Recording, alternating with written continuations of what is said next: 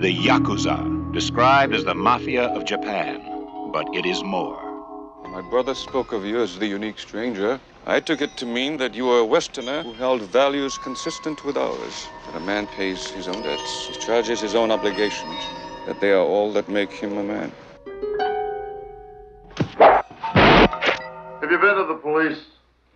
With that story, this is a Yakuza outfit I'm dealing with. What the hell can the police do? They can do a hell of a lot more than I can. There's one thing you can do they can't. Really? What? You can see Tanaka Ken.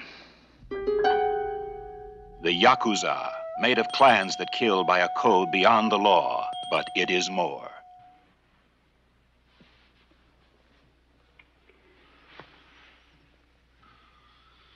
Ah, damn it. Of course, I'll always... Always what? Love me? Then marry me.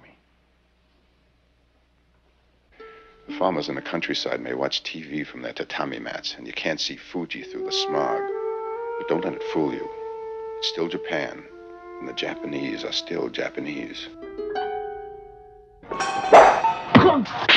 You still love her? That has nothing to do with this. I don't understand. What's going on in your mind? You know they're going after you. Do you want to die? Eiko told you.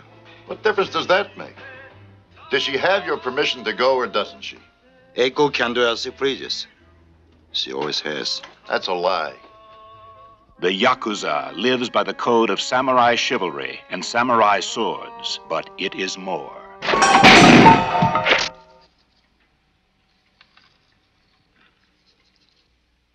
I love watching you do that. I'm glad. No, don't!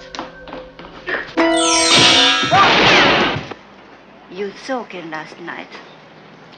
Yes. So, can you tell me why he feels he's in some sort of danger? Did he say that? No, of course not. You know Well, what God damn it, he must have said something. You can't... But I know him. He feels he's in danger.